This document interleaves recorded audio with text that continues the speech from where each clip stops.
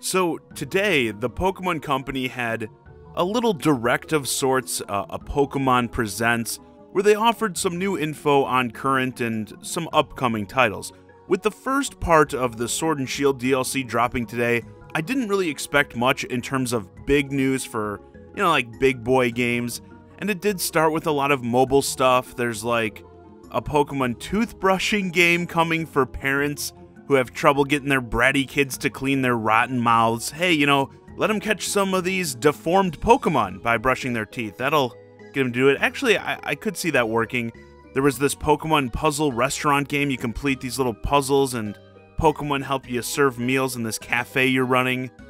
This one is also coming to the Switch, but yeah, it's a phone game as well, so it looks and plays like a mobile game. They did detail some things for the new Isle of Armor DLC as well. There's going to be an event going on for Zeraora, and if 1 million people beat the raid within a time period, they'll get a shiny version of the Pokemon. I do really like this sort of stuff for Sword and Shield. The raid stuff was a highlight in my opinion, and I like having this time-limited stuff to push people who maybe haven't played a game in a bit to get back into it, as well as make sure there's a beefy pool of people trying to play the content. And of course, Pokemon Go had to get some attention. Mega Evolutions are coming over, which is kind of cool. There's also stuff going on in that game in conjunction with the Sword and Shield DLC. You're going to get new outfits based on the Isle of Armor, as well as Galarian Farfetch'd is coming over to Go. And this is all the type of stuff I expected to see. But there was one more new game shown off here. New Pokemon Snap. Holy shit, did this look amazing. If you follow my channel, you probably know that when I've discussed other things they could be doing with the Pokemon franchise, I almost always talk about bringing back Pokemon Snap. This actually dates back to the Wii U days where I was talking about how I thought they could bring back Pokemon Snap and have you use like the gamepad as the camera. I thought that would have been cool. Obviously didn't pan out, but hey, when you're talking about such a specific spin-off getting a sequel, I'll take it whenever I can. This game was a huge hit when I was a kid. Yes, I'm old enough to have grown up with the original 64 version that they just had to stress came out like 20 years ago. It was so cool being able to see Pokemon in this unique way, sort of like just doing their own things in the wild, being able to also interact with them a little bit by like throwing fruit in that in an attempt to get those perfect shots.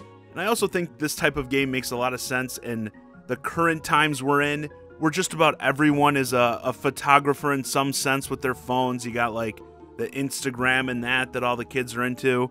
So even though this is an older IP, I think this could be even more attractive in current year.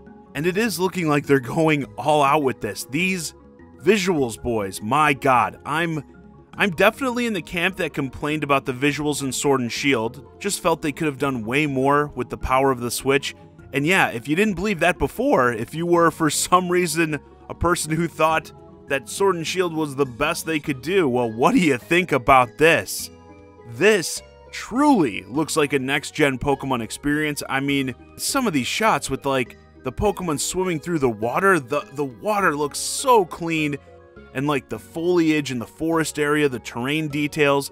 From the bit we saw, Pokemon Snap looks like it's going to absolutely embarrass Sword and Shield in terms of visual quality, which it's like, that's pretty sad considering, again, this is a spin-off, and those are core games.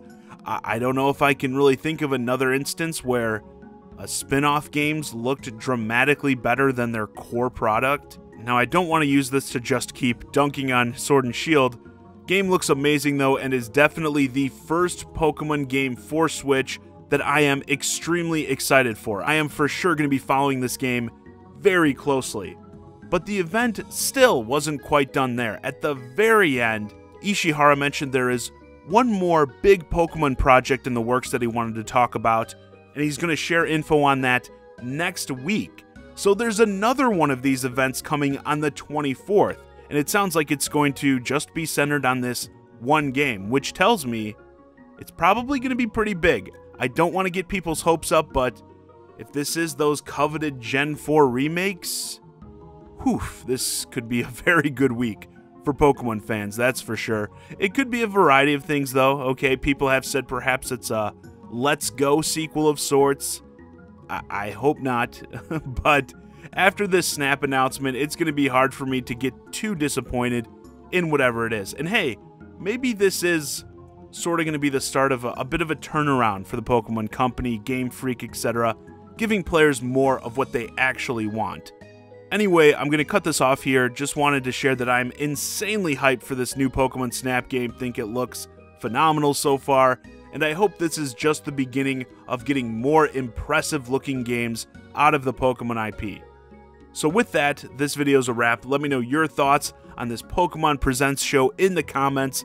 What did you think about the new content that was shown? Are you as excited as I am about Snap? And what do you think is this big announcement that's coming next week? Hey guys, I hope you enjoyed this discussion of this recent episode of Pokemon Presents. If you're new to the channel, please consider subscribing. And if you want to keep the conversation going, hit me up on Twitter at JohnnyZakari and join my Discord, ChiGuy and Friends. Link to both in the description below. And as always, thanks for watching.